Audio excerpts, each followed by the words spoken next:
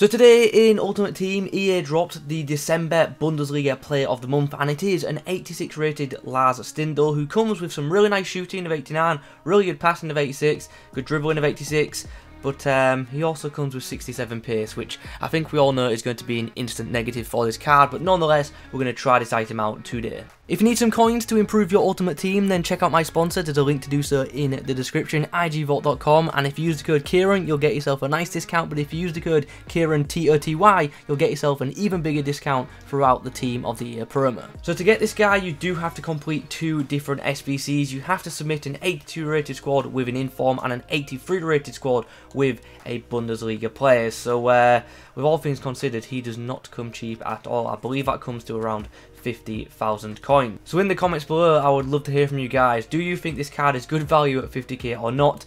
I get the sense that most people are going to say no, especially because of this guy's pace. So this is the team we're going to be using Stindl in. Up top we have Werner and Volland. I'm aware they're not on full chem, but they will do the job for us. What's important is that Stindl is on the maximum 10 chemistry, and apparently we cannot actually have a look at his in-game stats right now because of whatever reason. I'm hoping when I get into a game I can just look at his in-game stats, and hopefully that will be fine. Now obviously we're not going to use him with a basic chem style because he's definitely going to need a pace boost. So you know what, we're just going to bang a hunter on him, and you know what, actually Catalyst might be a bit better. In fact, yeah, we'll go for Catalyst, that makes more sense. Gets the pace boost and the passing boost, which will benefit him as a cam. So chem style applied, let's get into a game, hopefully check out the stats as well in game, and also obviously test this item out. Well, ignore literally everything I've just said because apparently Stindl is a game breaking card. Okay, so it's just gone past 4 PM, and now, for some reason, we can finally see his stats. Like, the card came out around 3:15 UK time, the SBC did it anyway, but you just couldn't see his stats for 45 minutes for whatever reason. You couldn't get into games with him previously either. Anyway, you can now, so let's do this. 4-star, very good to see. Medium wear rates, also nice on a cam. In terms of traits, finesse shot and outside the foot shot, all good there. And in terms of in-game stats, no surprise, there's some absolutely brilliant ones. The shooting column for an attacking mid is ridiculously good. 87 finishing, 91 shot power, 89 long shots, and 91 tap positioning. Brilliant stats. Passing for most part is pretty solid too. 93 vision and 90 shot passing being the highlights. And the dribbling, aside from the agility, is great as well. 91 reactions, 90 ball control, and 90 composure being the standouts there. But obviously we know he lacks pace, and we can see now that he lacks agility as well, so it's going to be interesting to see how this guy feels when in possession of the football. Finally, physically, how are we looking? Nice combination of strength and aggression, which is good to see. Stamina of 82, he's alright, but nothing too standout, not horrific, but also not great for a cam. And then the jumping is okay, I guess, for someone who is 5'11". So all in all, from a technical point of view, the card looks decent, it really does, but the pace and the agility are going to be a factor. We just know this because we've been playing this game for a few months now. We know how it works, and yeah, let's just get into some games and let's see how impactful those stats are.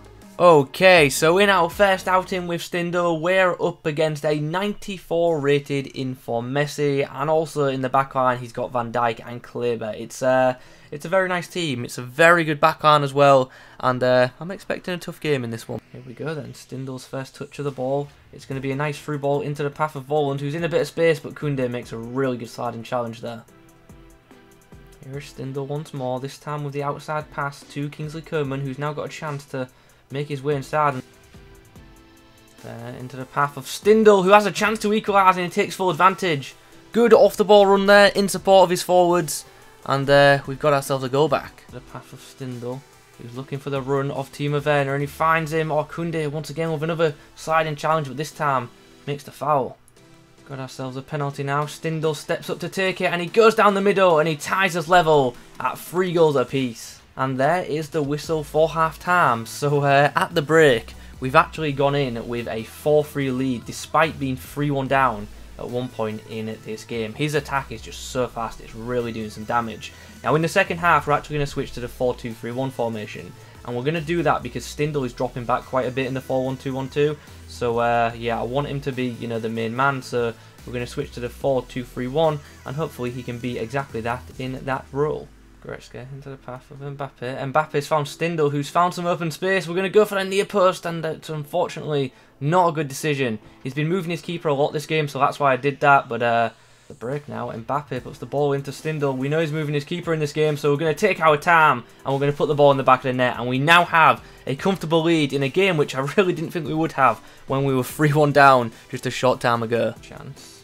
Stindl from distance goes for the finesse. Oh, what a finesse it is as well. I saw the space and I thought, you know what, let's go for it. And wow, 6-3. Truly not a scoreline I expected after that first half. Well, there is the full-time whistle. We get ourselves a nice 6-3 victory, and Stindl gets himself the match ball. Yeah, quite a display, especially in that second half. Yeah, pretty happy with that performance, to be honest. Let's move on into another matchup. In the next game, we are actually up against that brand new Play Moments, the Santos, and this is actually quite a nice team. I like some of the unique links it is actually using. Some of these players I rarely ever see in people's ultimate teams. That wasn't sarcasm, by the way, about the Joe Gomez card. I haven't seen that Kamara, I haven't seen that Dos Santos, and I actually don't see Kleber all that much considering how good he is. Werner into the pass of Stindl, who passes it out to Koeman. Here's an opportunity now. What can we do? We come on the inside, put the ball back in, and wow. Gripska into the path of Stindl. Stindl puts a nice ball out wide for Leon Bailey, who puts the ball across the box. There's a chance, and Volland finishes it brilliantly as well. That was a really good team move to get us the equaliser. Ball's played up. Stindl gets the knock-on header, but unfortunately Volland doesn't quite have the pace to really challenge for that.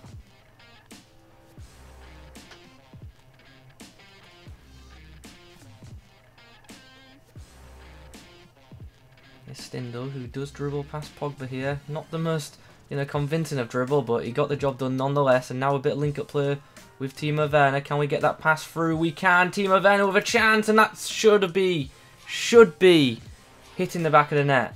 Well, thanks to a goal just before half-time, we head in at the break with a nice 2-1 lead. We're going to make the same changes we did in the first game, where we're going to switch to the 4-2-3-1 formation, just because I felt like it worked in the previous game. So let's do exactly that, and we will go forth in the second half like this. Nice touch there by Stindl to get the ball through, and now there is an opportunity to counter-attack because of that. Stindl does well to keep the ball and puts the ball nicely through for Mbappe, who's trying to create some space for himself. And he does really well to do exactly that. Leon Bailey puts the ball across the box, chance for Mbappe, and we do get our lead back. Interesting, very interesting attack. Stindl almost getting on the end of it as well. This is a really strange attack, and Stindl actually does make it 4-2.